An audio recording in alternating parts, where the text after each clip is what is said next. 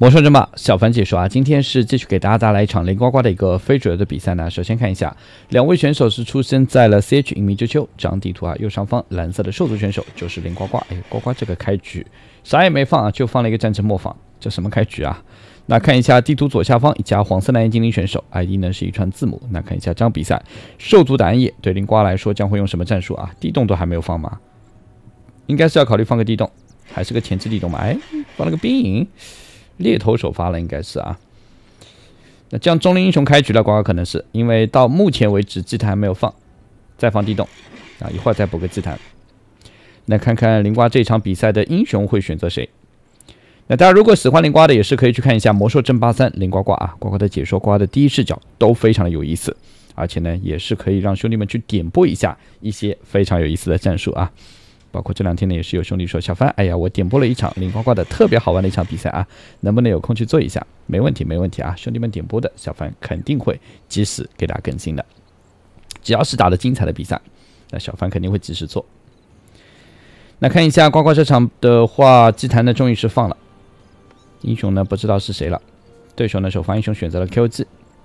这场比赛呢，也是有兄弟跟我私信讲的，说小帆，你这场比赛要做一下林呱呱的这个战术，打得非常的好看啊，说了一大堆，小帆呢也都认真看完了，觉得确实这场比赛值得一做，所以及时给大家做了。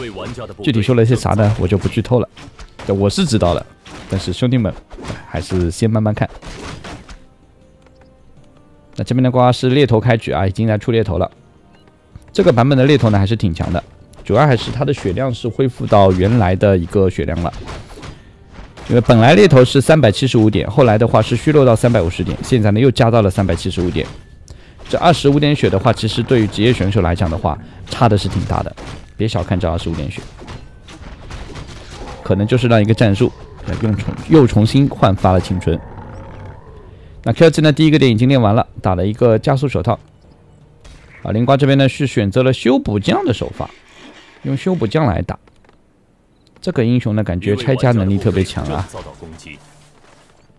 但用兽族用修补匠，看看林呱到底怎么玩了。那对手 QG 呢还在练级，照着树人练。那呱呱呢有了口袋工厂之后的话，整个练级呢也会非常的快。有发条地精在，这边这个猎头呢还在追这个小精灵，打了一个攻击之爪加5。那这小精灵呢再躲一下。林呱呢非要追到，再一下又打掉了，诶，自爆了。对手的操作可以啊，这小精灵离了这么远，还能操作过来。那这样看一下 QG 呢是准备要继续练一下这边的这个分矿，已经2只 QG， 也可以缠绕着练，把这个5只强人督察给缠绕住，这样子的话练起来会方便一点。树人呢也可以堵一下位子。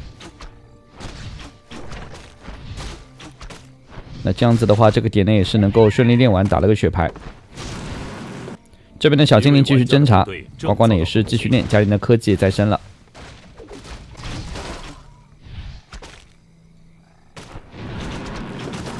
那这边呢，对于 QG 来说，现在还是要招点树人啊，蓝不够。这里呢扛的话 ，AC 有点扛不住。呱呱的修补匠也是一样啊，有点扛不住。好在有上电，再放2根塔作为防守。那这个点练完之后呢，修补匠已经到2级了，又打了一个优越之戒。QG 呢还没到3，这个点练完之后呢，应该是能够到，好像差一点啊，看看能不能到啊，到了。分矿已经放下，这边的1本智力书感觉也要吃。那呱呱呢，这时候利用猎头去勾了一下地精实验室的怪，然后呢这边扔口袋工厂应该要继续练啊，最好能买个高打练。修补匠呢不要扛伤害，先让这个药膏再回点血，利用口袋工厂练。那这样子的话，这个点练起来的问题也不大，就看对手的 QG 会不会抓过来，买了反影啊。对手这个连林呱的英雄还不知道吗？应该看到了，他这反影应该是防剑圣的。那这边的这个猎头，哎呦，上来就被缠绕了。这对呱呱来说挺难受的啊！看看这个石头人不要被抢了，哎，进去了，还好进去了，挪了一下位子，修补匠堵住位子，哎呦，还好。这边的话装备拿到，经验拿到，买个高达。那将 QG 呢还想赚一点，毕竟身上呢还有蓝啊，可以继续缠绕这一波猎头的。呱呱的猎头呢是暂时不敢出门，但也没用，还是被缠绕住了。那这样子，这边这个猎头要走了，否则还要死。再缠绕，这边的灵瓜是反补掉，不给对手拿经验。这边的 QG 单传走人了，女猎手呢还在补刀，对手的整个操作确实还是可以的。呱呱说你可以，我更可以啊。那这边有低金实验室在，你这个隐身的话，呱呱也不管了，照一下也不一定打得死，算了，让他去吧。但是呢，对手感觉不依不饶啊，看到你在吃着药膏，我要打断你。那现在的灵瓜2本已经是升完了，放下了兽蓝，目前呢还是一个修补匠，并没有出别的部队，也没有别的英雄。那暗夜呢，这时候看一下，还是想继续过来压制的，毕竟他自己的分矿呢已经在开了。呱呱呢去到左上角，是准备再练一下这一个分矿，3级修补匠用2只口袋工厂来练。但对手呢抓得很紧啊，马上又要过来了。你看，现在对手的话对灵瓜还是打得非常针对的。右下方的暗夜的分矿已经是造好了，已经在缠绕这个分矿。修补匠呢又来到了商店买了单传和鞋子，这 QG 呢马上就过来。那现在对呱呱来讲呢，算了，练级肯定是练不了了啊，去对手家里看看能不能占点便宜。那暗夜呢目前还是一个1本科技双皮阿豹女猎手的战术。这个战术的话，灵瓜就要防一防对手偷 BP 啊。那修补匠呢是准备去到了暗夜的这个主基地，丢个口袋工厂，慢慢拆你的越境。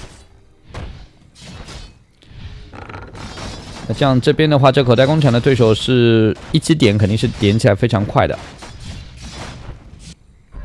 那这本智力书呢，让修补匠吃掉了。这边的灵瓜一看，呀，分矿也好了。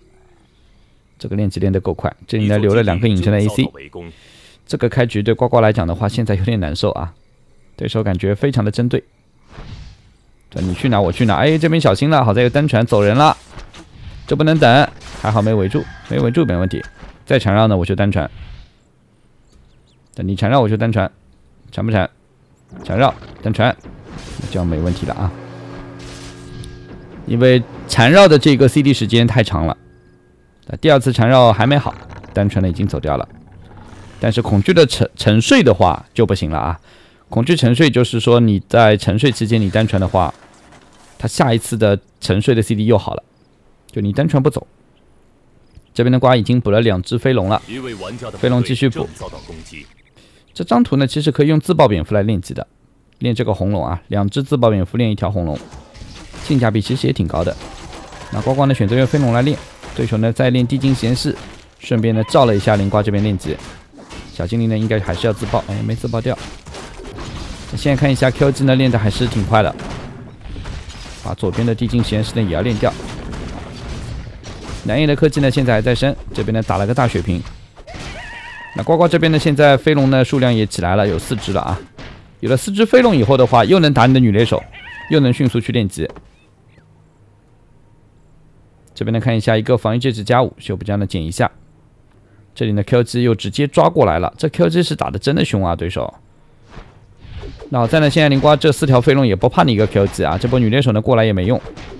哎，这波暗夜这么打肯定要亏啊！哎，暗夜这么打要亏，后面4个 AC 来的呢，灵瓜这波飞龙走了。绕一圈，那修补匠呢？看一下往哪走，要不要去中间偷个点？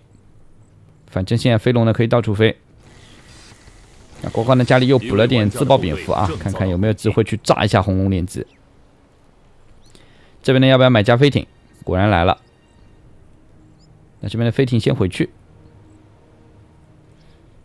这一波的话，飞艇想干啥？作为防守嘛，2只自爆蝙蝠呢补了之后再补2只。这边呢可能想速度练掉这个点，上去炸一下就行了。对，炸红龙练级啊！这样子这边呢是打了个力量+6，这个装备呢也是非常不错。那这样子暗夜左上角呢还放了2个 BP， 防止灵瓜开矿。但是这波呢灵瓜由于有自爆蝙蝠练级的，哎呀这边练死1只飞龙啦！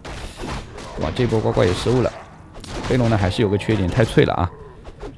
那江安岩的这一波看到中间没人练，直接就要抓到这边的这个红龙点了，可能要对手的这个抓练级抓的还是挺准的，没有抓，他现在选择自己练级的。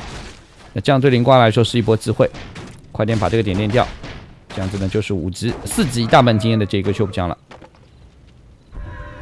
药膏一涂，装备一捡，可以走了。诶，这边还是要捡起来。那看一下对手呢，目前也是已经就在旁边了。这波对呱呱来讲呢，要不要打？趁着对手没注意，先点一波这个 AC。对手呢再点口袋工厂，那正好。那这个 AC 呢有点不好打，点不动。呱呱这波要撤，打不了。那这边的 QG 也是选择了单传了，因为已经看到林瓜这里放了4根塔、5根塔，直接单传过来，用树人把你的塔打掉。啊，呱呱这一波呢，看一下修补匠也是回去了，你来我也来，你打我也打。但是呢，现在林呱呱打这波树人打不动啊，对手呢这边的2棵树呢也是已经好了。这样对林瓜来讲呢，这些塔应该起不来了。这波呢，飞龙和自爆蝙蝠呢马上就要回去帮忙。这不帮忙的话，感觉这波塔真的就起不来。对手女猎手呢也来了，那这样子 BP 要被打完了啊。那这里呢，林瓜看一下飞龙自爆蝙蝠过来之后的话，不点 BP 点女猎手也没啥用啊，点死1、2只，但是自己的塔呢还是扛不住。那这波呢点死一个 AC， 再来一个女猎手，修补匠自己要注意，终于是5级修补匠了。那这边的林瓜自己的飞龙要注意了，塔呢是肯定起不来了，升个3级口袋工厂，但现在口袋工厂扛不住啊，感觉不如升一个导弹了。那这边呢再点死一个 AC， 口袋工厂呢继续丢，呱呱呢这边这个塔呢还在造，那这边呢还在跟对手慢慢打消耗战，投石车来了，哎，呱呱这个投石车生产的还是挺及时的。那这边的修补匠被缠绕住以后的话，要回城，可能要回城了。这波能走就走。哎呦，上飞艇，忘记了，这里还有一架飞艇了，极限上去。那这样子的话，这个 BP 呢应该能砸得掉，但是对手呢后面又补了3颗 BP。那 QG 呢是单传走人了，这是回城了。QG 回城的话，可能一会儿还要单传过来。啊，对呱呱来讲呢，现在快点回去，先涂个药膏。你看这 QG 又来了，对手的整个节奏打的是非常的好。那林瓜这边呢是利用自己的飞龙，加上这根塔还在防守，暗夜呢已经买出阿尔法英雄熊猫了。这波对呱呱来讲呢，就看2辆头车的作用有多大了。这边的话塔呢继续造，修补匠呢快点涂个药膏过来帮忙了。这时候口袋工厂作用挺大的，丢个口袋工厂对，然后上飞艇。那这里的话，这根塔呢还是能砸得掉的。这边口袋工厂的集结点就设置在这里就行了，慢慢过去，慢慢 A， 把树呢也打掉。那这时候呢，熊猫过来的话也是直接喷火，好在呢有飞艇能秀一下操作。这边呢再缠绕住修补匠，快点单传。这边不行的上飞艇，不给你喷火的机会。那现在暗夜呢后排还有2个 BP， 基地呢还在造。但林瓜这个口袋工厂的作用呢还是挺大的。这边呢再来一口火，这2辆车子要注意了，不行就上飞艇啊。这边呢对手的 QG 也有点扛不住。头车呢还是上飞艇了，利用箭塔呢再来防守一下，把这波树人点掉。那现在的话，对手熊猫的连续喷火让这边的头车呢有点扛不住，好在熊猫没拦了。修补匠，哎呀，金光一闪到6了，这什么时候到6的？哎呦，那这样对暗夜来说，有个6级修补匠就难打了啊。这边呱呱的头车呢继续上飞艇，再修一下操作。这里有2根水泥塔，感觉暗夜这时候的话继续回城过来啊。哇，这个 QG 是真的凶啊！他自己一个人用1本回城，然后呢再招树人，就是要把你这波头车打掉。那现在林瓜有个6级的修补匠就不一样了呀，这边头车呢可以上飞艇，继续上去。呱呱这时候呢完全是在跟对手秀操作了。那对暗夜来说呢，这一波的分矿确实花了自己挺多钱的。熊猫呢还有一口火，准备上来要喷了。呱呱上飞艇，哎呀，熊猫死了。这一波感觉暗夜这么打的话亏大了，这没必要啊！暗夜把资源都放在这啊，单传回城之类的全在用，然后呢最后如果守不住这个分矿，那就亏大了。守得住的话，那确实也就赢了啊。那这里呢，生命之树也要往上冲。林瓜的修补匠呢要注意啊，自己的血量也是有点低了。口袋工厂被点掉，双方还在坚持。头车再砸一下，哎呀，生命之树被砸掉了。这边点掉一只飞龙。那现在呢，看一下对林瓜来说呢，利用自己2辆头车还在慢慢砸 BP。暗夜的后排还在放 BP 了，但是没啥用了。这边呢，利用苦工修一下修补匠。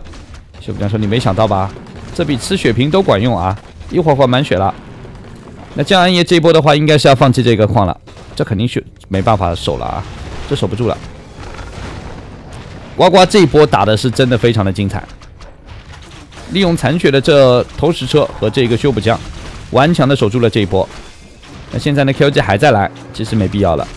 暗夜这么打的话太拼了，就现在的话已经拼的没有结果了呀。这拼不了了，暗夜。AC 呢虽然还在拉过来，但修补匠已经到7级了。继续打你的 AC。那呱呱呢，这时候塔也是越造越多。Q 真的已经是有点打不动了。这边的口袋工厂作用呢也是非常的大。AC 呢还在点这里的塔，飞龙过来呢继续把树人点掉。那熊猫这时候过来呢继续喷火，但对瓜来说呢，利用口袋工厂继续做好防守。箭塔呢能起来就起来，起不来呢也无所谓。哎，这时候呱呱的修补匠不要死了啊！苦工呢再修一下，这等于是一边打一边在吃血瓶啊，比药膏回的血还要多。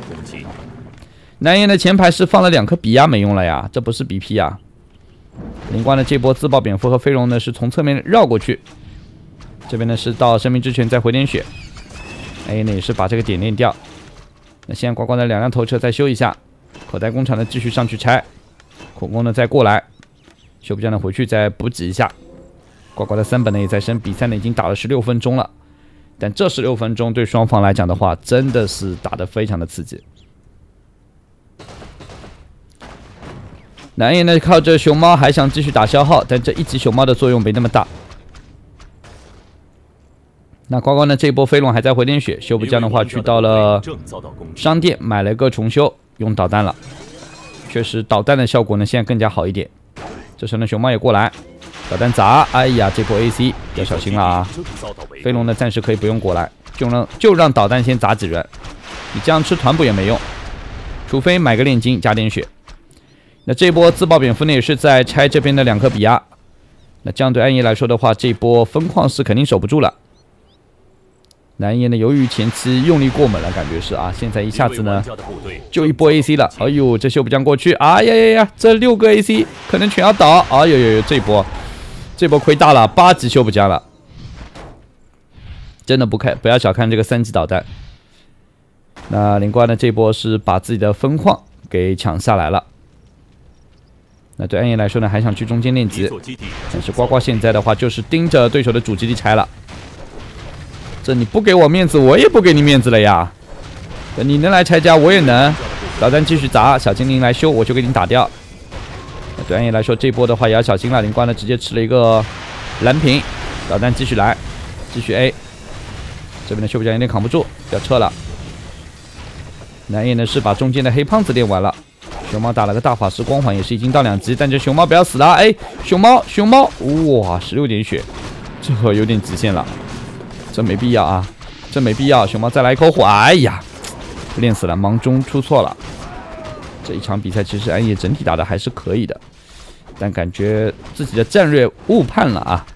刚刚的话，这里如果不去跟灵瓜抢这片矿，而是发展自己的双矿，然后多出一点后期部队的话，再去拼正面，我感觉以暗夜的实力是可以打的。现在呢，感觉反而是让暗夜一下子守不住左上角的矿之后呢，浪费了大量的资源。刚刚 Q 这里也是用了几本回城，这么多的部队全部打完，那反而让灵瓜的修补匠已经到8级了，8.5级了。这局面现在对于灵瓜来说的话，已经又有了分矿。这边呢，只要利用苦工来一修，这修补匠的血量就回上来了。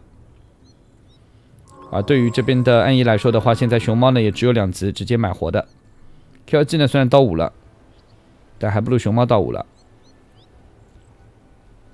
那瓜呢这时候飞艇载着2辆头车，准备继续要去进攻的。南野的部队呢也是到处都有，场面上有点乱了。再想去冲灵瓜这个矿呢也是有点难啊，这边有8根塔。那瓜这一波呢，修补匠来到中间，这里呢有一本书，要不要吃？想去对手的主基地。那对手呢这一波熊德呢也是准备要冲一下灵瓜的分矿，这边呢绕过来先打你的苦工，呱呱苦工撤了就行了。啊，这一波对暗夜来说的话，主基地有点守不住的。这8级修补匠过来拆家，带着电球，那是相当的快啊，那不是非常快，那可是相当的快啊。那这样你看这个基地没了呀，暗夜这么换家肯定是要吃亏的。3本主基地去换一个分矿，而且这个分矿不一定打得掉。那这样子这一波感觉暗夜家里的建筑要被拆完了，这就是给你推完了呀。这完全守不住，修补匠呢是单传回去了，留了点部队在这里还在慢慢的拆。那这里呢已经9级的修补匠了啊，20分钟升到9级，这个速度是真的够快。那这边的导弹再砸一轮，反正身上蓝有。啊，这波部队呢也是在暗夜的基地慢慢拆家了。那这样暗夜的分矿就彻底被拆完了呀，怎么打？正面的话，暗夜呢也打不出优势，因为修补匠的导弹连续的砸，又有尖刺障碍，这波熊德哈根本就扛不住。这么打对暗夜来说太吃亏了。那这边灵瓜的塔呢还在造，9级修补匠呢就慢慢绕，你也缠绕不了我了。熊猫至今没有到3，那导弹再砸，那这里的建筑呢已经是快要被拆完了。哎，那虽然分矿也放了点 BP， 但接下去投石车一去的话，估计就不行了。那这波呢暗夜想回防吗？现在回去也防不了啥了呀，这建筑被拆完了，还能防啥？要去练一下这边的生命之泉。那这样对灵瓜来说根本就不慌了，慢慢打了。但你愿意来进攻，我就陪你。主矿呢已经干了，暗夜的主矿都没采完。那这波呢，灵瓜打完了暗夜的主基地之后呢，就要去暗夜的分矿了。这边还有个高塔进来，还在伐木。那不点掉你点谁啊？打的就是你。那2辆头车呢，继续慢慢拆过去。这边呢还有4颗 BP， 这样子对呱呱来讲呢，这波飞龙先不要上。哇，修补匠又来了呀！那这样子暗夜打的话要被 defeat 了。呱呱呢选择单传回去防守自己的一个分矿。火弹工厂一丢，这边的导弹可以再砸一下。现在这个导弹的效果是真的非常好啊！那这边呢也是保存回去一只熊猫，准备喷一口火。呱呱飞艇不要走，哎，飞艇不要走，熊猫来了。这边呱呢也是往后撤一下，飞艇呢过来接一下这边的头车。那正面的话，这里由于有修补匠的防守，暗夜呢已经打不进来了。修补匠还有导弹可以砸。熊呢虽然数量挺多的，但是修补匠呢不跟你打近战啊！我远远的砸导弹，你拿我也没有办法。一座基地正遭到围攻。那这里呢利用口袋工厂还在慢慢的防守，修补匠的导弹机器也可以继续砸。那这边的熊猫呢还在防守，灵瓜的2辆头车呢就在跟对手秀操作。哎，你找不到我，我下来，我上去。那这边的修补匠继续砸导弹，这边熊要死完了。你看头车呢又下来了，又砸2下，再上飞艇。玩家的部队正遭到攻击。这边的飞龙也过来，哎呀，那这样这一波熊要死完的。这有飞龙在，标记选择回城了。哎呀，这一波回城的话，也就意味着对暗夜来说打不了了。这波又打掉一头熊，已经9.7级的修补匠了。啊，这边呢这架飞艇上面2辆头车呢还都在。可能准备还要去。那现在的话，灵呱呱的矿呢已经是比较稳了，身上呢又攒了1000多的经济。部队呢虽然不多，但是有一个快到10级的修补匠了。啊，对暗夜来说呢，现在只能去练一下级啊，还要练。熊猫呢终于到3了，但是灵呱这边的头车呢又在砸暗夜的这波建筑了。现在暗夜对这架飞艇根本就防不住啊！熊猫过去，那就上飞艇。哎，这边一口火没有喷，上去上去。熊猫再点这个头车，我再下来再砸，我再上去。你喷火我就上，你不喷我就砸。那这边呢，这架飞艇要被点掉了。哎，这飞艇小心了！哎，这飞艇要炸了，快点走！哦呦，危险啊，危险，危险！哎呀，一口火没了呀！这呱呱没注意到啊，没想到。那这边的修补匠又过来了，但是9级修补匠呢就跟着这边的 Q 级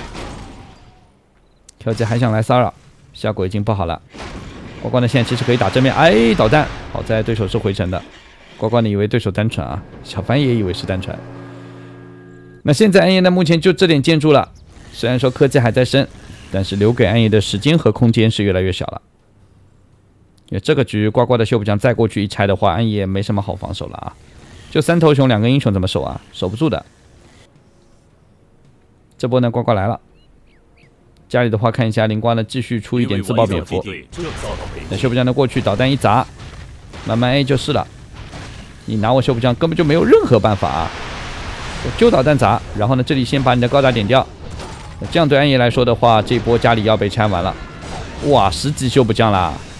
这25分钟10级修补匠，这属于升的是非常非常快了啊！这不属于非常快，那是相当的快啊！那这边熊猫虽然还在喷9火，但面对这个修补匠，现在是真的没有任何办法。小心导弹来了！哎呦，小精灵打完了，那这样也没机会了呀。自爆蝙蝠再过来拆，这个基地呢还在升科技，但是感觉升不起来了。导弹在砸，相关的就是慢慢拆，口袋工厂再一丢，3级口袋工厂，3级导弹。这波呢给你拆完，对手呢这时候也是打出了机器，我们攻下林呱呱，最终呢还是获得这场比赛的胜利，也是感谢兄弟们收看，再见。